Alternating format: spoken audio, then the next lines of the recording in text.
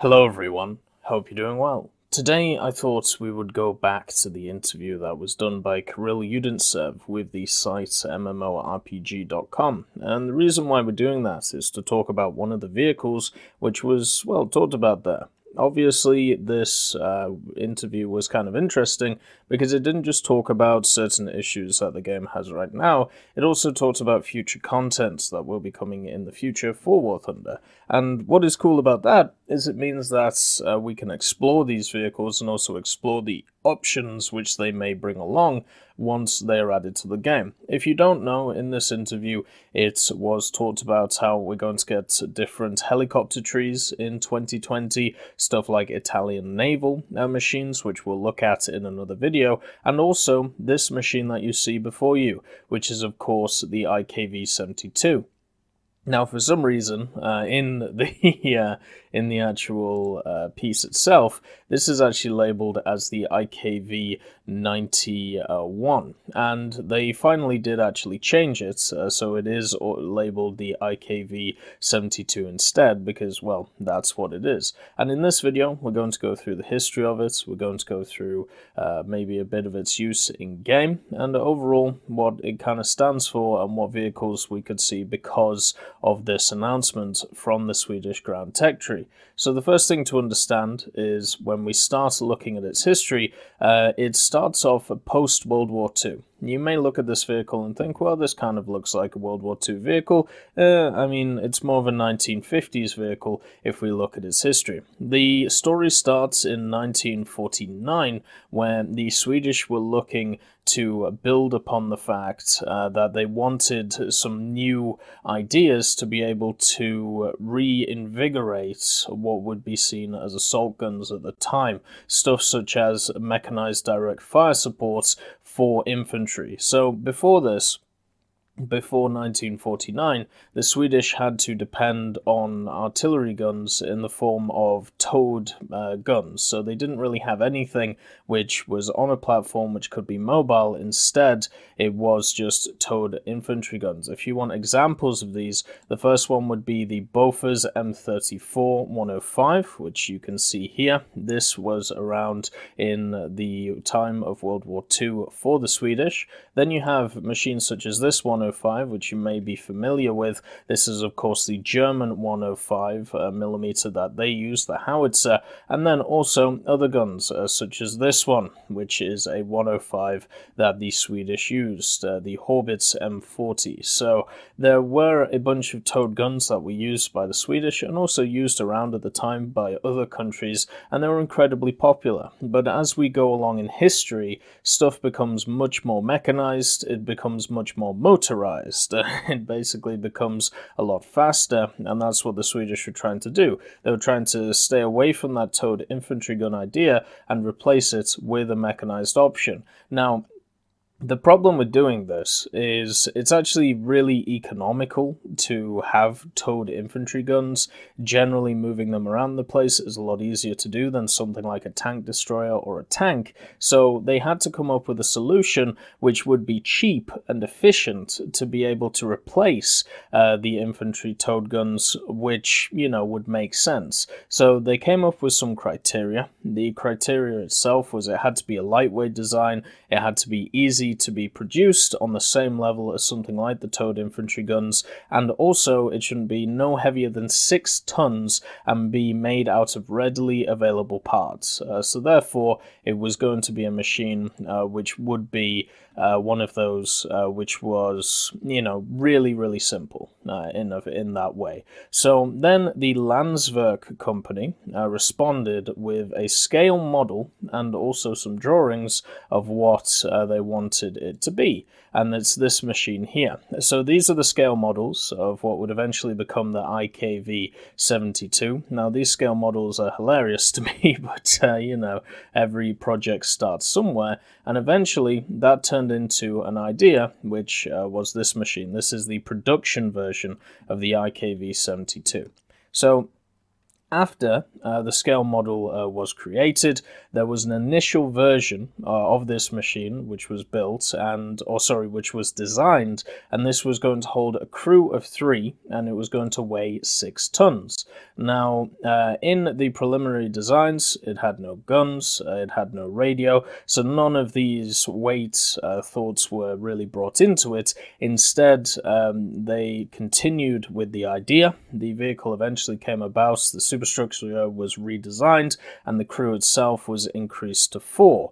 Then the main armament idea came around, and there was basically 3 options that were available to the Swedish at the time. The 3 options: you had a 75mm, which was used on the Stridsvagn M42. If you don't know what the Stridsvagn M42 is, it is this machine that you see right here, probably one of those which is going to be a staple of the Swedish ground tech tree when it gets added in. It's a beautiful machine, and obviously, as you can see, kind of similar in the shape as something like a Panzer 38T. If you're used to that, it's probably the comparison I would make right now when it comes to the game. And then you had some other options. So there was a newly built 84mm gun, and also the 105mm M40 howitzer, which is of course this one that we talked about before. Unfortunately, this was the only picture I could get, so I apologize, it's a little bit pixelated. So out of these options, the 84mm was actually the one that they wanted to do,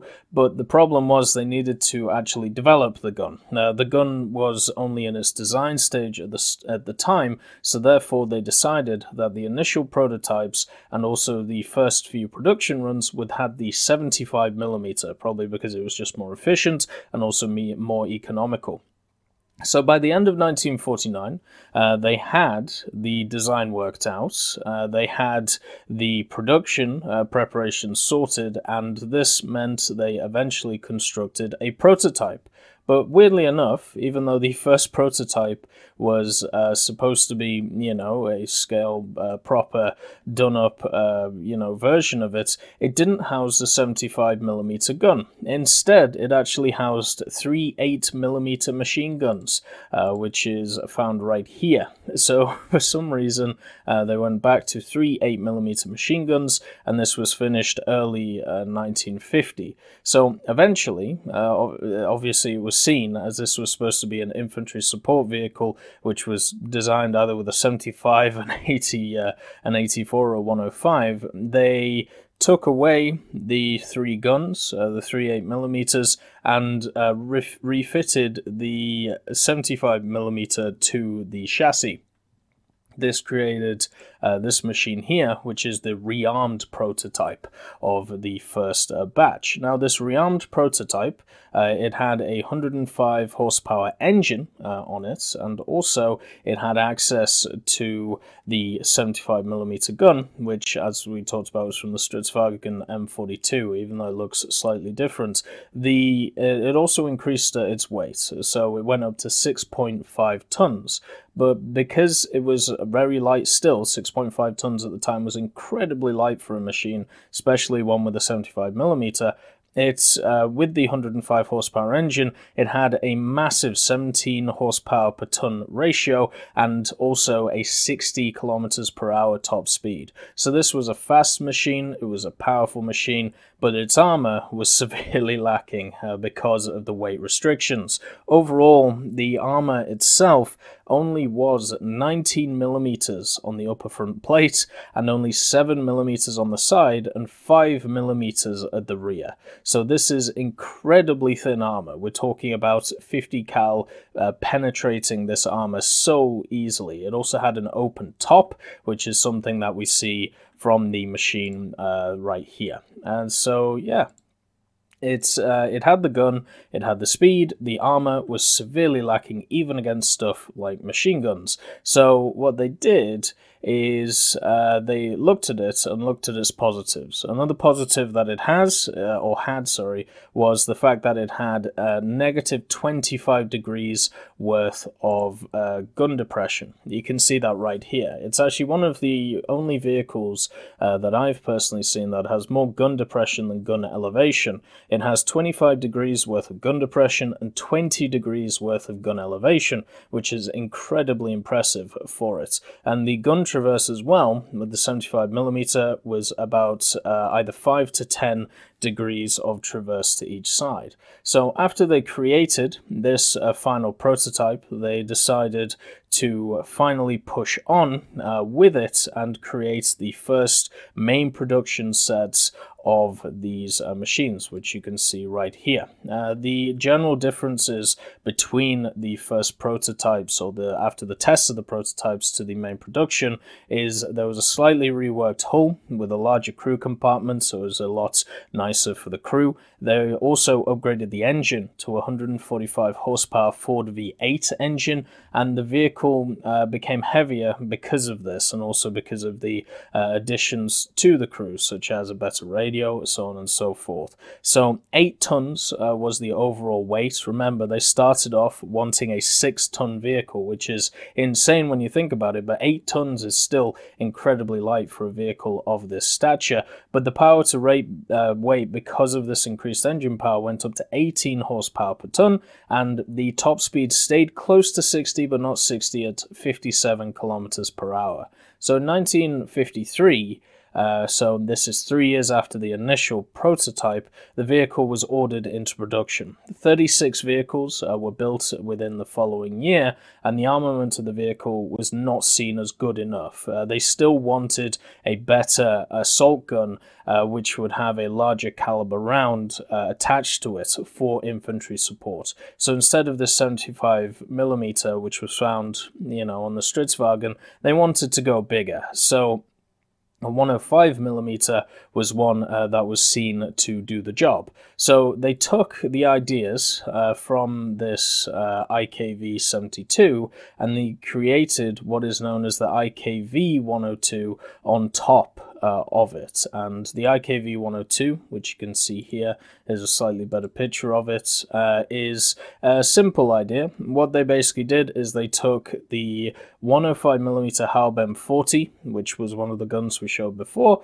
and put it onto the IKV-72. And this was done between 1956 and 1958. All of the IKV-72s were rebuilt with a new roof and other improvements, and also fitted the gun. So they didn't create a completely new vehicle. Instead, what they did is they just added a roof. They added a few extra little bits to it, including, some changes to the engine. But the main thing was, of course, the 105mm that you see on the front of this machine. Another thing to also talk about is look at the air intake. So this bit is the air intake for the engine on the back, and you can see that it is in such a very odd place compared to a lot of machines being on the rear of the superstructure.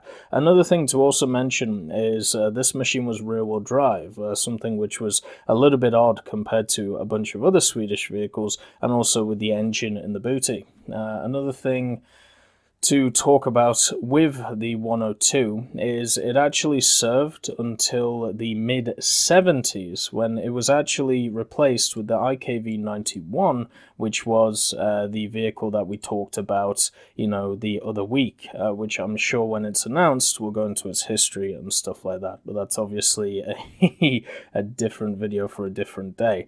The other idea as well that was built off the IKV-102, which was just, as we talked about, basically a 72 with a 105 and a roof, was this one. This is the IKV-103.